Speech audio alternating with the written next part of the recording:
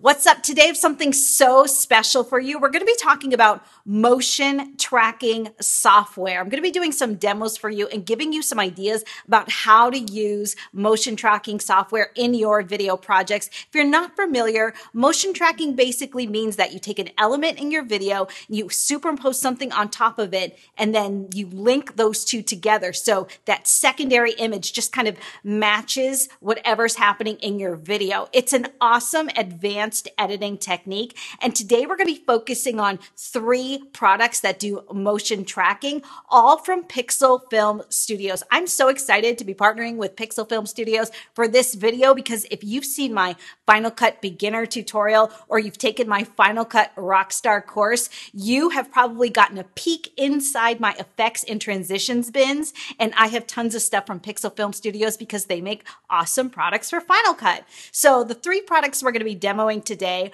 are the Auto Tracker, the Auto Tracker Perspective, and the Surface Tracker. And I used these 3 softwares to create lots of different looks. And on top of that, you guys, they're giving my viewers a special discount of 30% off any or all of these products. I will link to them below and just use the code JAGGER30. Let's first start with the Auto Tracker. This is kind of the basic motion tracker from Pixel Film Studios. So we're going to start with our clip here. We've got a woman working on a laptop. I'm just going to drag and drop the Auto Tracker onto the clip. And of course, it pops up in my inspector window. So to start the tracking, we're going to hit this track editor button and out pops this window. You can zoom in or out of your shot using this slider here. And then if you want to move around, you just grab this hand and you can kind of move around in your frame. Now, when using motion tracking software, you want to cue up your playhead to a part of the frame where whatever you're going to be using to track is super visible and very clear. So I'm actually going to be using her eye as the reference point for my tracking. So I'm going to use this ellipsis tool and I'm going to make a circle around her eye. And then I'm going to rotate it so it's matching her eye line. So let's take a look at these values over here in our inspector on the Auto Tracker. We want to ramp up the track quality high. We want to decide which properties we'd like to track. I'm just going to select position and rotation. I'm not concerned about scale for this particular video. Then the next thing you want to do is click this box, Track Assist Filter. And what it does is it adjusts the contrast of our shot. This helps the tracker really identify the part of the video that we've selected, and it helps it keep track of it. You can adjust the contrast with this amount slider here. And so I'm going to say her eye looks really highlighted right about at this level. So I'm happy with that. Then this is where the magic happens. We're going to draw our attention over to these arrows here. And I'm going to track forward from this point. So you see, I'm not at the beginning of my shot. That's fine. You want to start with a part of the shot that your element that you're going to be tracking is super visible. So I'm going to hit the forward button and I'm just going to wait. And we're going to watch and keep our eye on our selection and make sure that the software is tracking the selection as we want. You can always pause it and readjust as you go if necessary, but the software is doing a great job with this first shot. So once we get to the end, you're going to see that a bunch of keyframes have popped up and I can just scrub over them. And then I'm going to cue it back up to the first keyframe and now I'm going to track backward. With these softwares, it's really important to start your tracking when whatever it is that you're trying to match is like super visible and in a really good point in the frame, because over time, the tracking can start to drift. So if you start at the very beginning of a long clip, by the end, you might get a little drift. It's actually good to start in the middle and then track both ways out for a most accurate shot. All right, so we've done our tracking. The next thing we're going to do is just hit Export Data, this big button here. And now we're going to go back to our inspector window and make more adjustments. The first thing I want to do is take this control mode from track mode to display mode. So then we can see what we're actually doing. And what you see here is that my drop zone has appeared. And if we scrub over the timeline, you can see the drop zone is moving. That's perfect. Now we need to select an element that we're going to drop into our drop zone. So I just click this box And I'm gonna select from my event browser, face tat. Yeah, I'm gonna give this girl a Mike Tyson face tat. This is happening. So you can see once I've selected my face tat, I'm gonna hit apply clip. Now you can't really see it in this window because it's black on black. I'm gonna hit apply clip. Obviously this doesn't look like a Mike Tyson face tat. We're gonna fix that. I'm gonna select my clip again, pull back up our inspector window and make some adjustments here.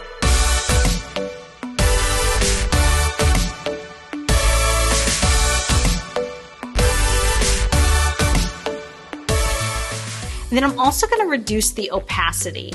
I find in a lot of cases with motion tracking when you're trying to super things over a video image and it's a graphical element, sometimes dialing down the opacity just a hair gives it a little bit more realism and it looks more like it's on her skin.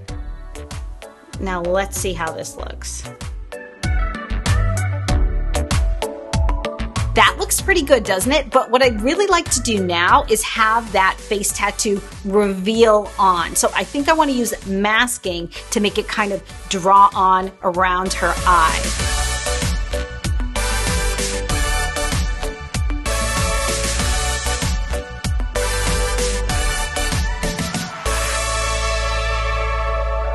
So you can see the auto tracker has limitless potential. I used it to make the wheels spin on this car. I also used it to make these pills glow. And how I did that was I duplicated the track, cut out the shape of the pills, added a very blurred out red drop shadow, and then composited the cut out pills over the full hand and motion tracked it so it looks like she's holding the pills and they are glowing.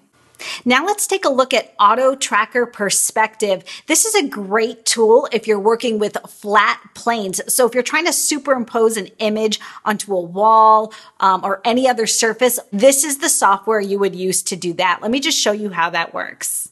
I've got this shot of these freight boxes, and what I would like to do is superimpose a stamp on the surface of this box here in particular. So I'm gonna go on over to my effects bin. I'm gonna drag over Auto Tracker Perspective. And just like before, I'm gonna hit Track Editor. I'm gonna queue up my shot. I'm gonna zoom it out first so I can see what I'm doing. I'm gonna queue up my playhead to part of the clip where this box is really prominent, and I'm gonna move these 4 points to the 4 corners of that box. Then we're gonna track forward. Okay, so we track to the end. We're gonna queue it up to the beginning and go backward. Okay, we're all tracked. Let's hit Export Data. All right, so we've exported the data. Now we need to add an image to our drop zone. I've got this Made in the USA stamp here that I would like to superimpose and track on this box. So we're gonna hit our tracked clip. I'm gonna select the drop zone. I'm gonna select this Made in the USA image. I'm gonna apply it, and then I'm actually gonna turn off that generator from my timeline so it's invisible. Now let's head on over to our inspector window, and we're gonna turn on the on-off button so we can see our image. I'm just gonna make my adjustments here so it's placed the way I want, the size I want it at. There you go, perfectly tracked. The other idea I had for the Auto Tracker Perspective was to put my face on the side of a building in Miami. I kind of got a kick out of this. What I really like about the Auto Tracker Perspective is that I can change the blend mode. So if I have it on normal, my face, I don't know, it kind of looks just sort of stuck on the building. But if I change the blend mode to hard light, it feels like it's really like part of the building, and there's, you know, it's on different surfaces. So I like that a lot. Now let's work on the surface tracker. This is definitely the most advanced of these 3 trackers. And what it's really great for is soft surfaces. Unlike the perspective tracker where you're working like on a wall or a really like angular plane, soft surfaces pose a huge challenge when it comes to motion tracking because a lot of times you'll get wrinkles or ripples. So if you're trying to add something to someone's shirt, that for me is a particular problem that's really hard to do with motion tracking, but I did it with the surface tracker. Let me show you how. So I've got this shot here of this woman doing yoga, and I want to add something to the front of her shirt. So I'm going to head over to Surface Tracker, and I'm going to drag and drop this effect. We're going to go over to our inspector window and hit Open Editor. I'm going to zoom out a little on the frame. And this one definitely has a few more steps than the other trackers. So one tip I can give you is that you probably want to track a bigger surface area than you think you might need. That'll give you more playroom and adjustment when you add in your superimposed image. So there's a few ways you can add points here. You can use this rectangle tool and click and drag and add points. I'm going to hit Apple Z to undo that. You can do the same thing with the circle. I'm going to undo that. Or you can just start clicking away.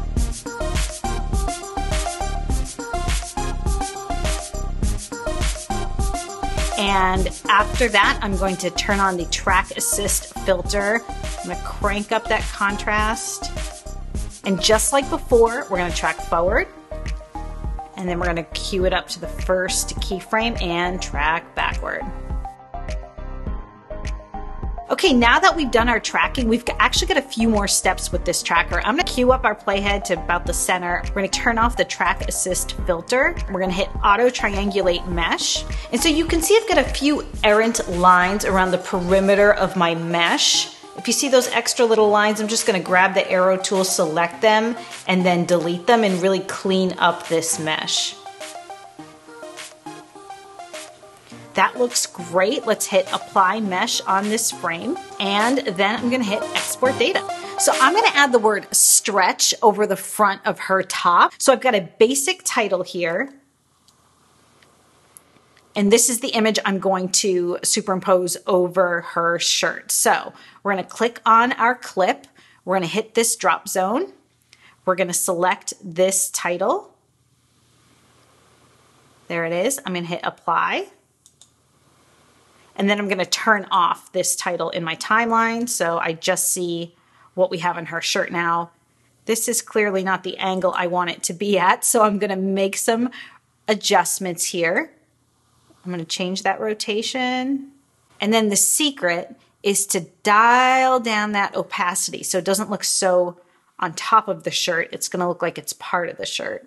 And isn't that wild? It really looks like it's part of her shirt, which is so crazy to me. Now, if you're like me, you're probably going to be using the Surface Tracker for this type of application because I work with corporate clients. So I could really see this coming in handy when a client used to ask me, can you add my logo to my shirt? And I'd be like, I really can't and have it look good. Now I can. So I love the Surface Tracker for that. But if you really just want to have fun, you can do some really cool surreal stuff. Like I gave this fish a Just Keep Swimming stamp and it looks like it's part of its scales. I mean, the Surface Tracker is really neat, but all of these trackers are definitely going to replace the other trackers I've been using in Final Cut because they do so many things. You can add multiple ones to a single clip. You can do it to compound clips. You can do it to connected clips, and you can have animated images connected in the tracker as well. So I love that. Don't forget, if you want to get one or all of these filters at a discount, 30% off using my code Jager30. In the comments, you guys, link to me other videos that you've created using these trackers. I'm dying to see it because the possibilities are limitless. I hope you had fun watching this. I'll see you again.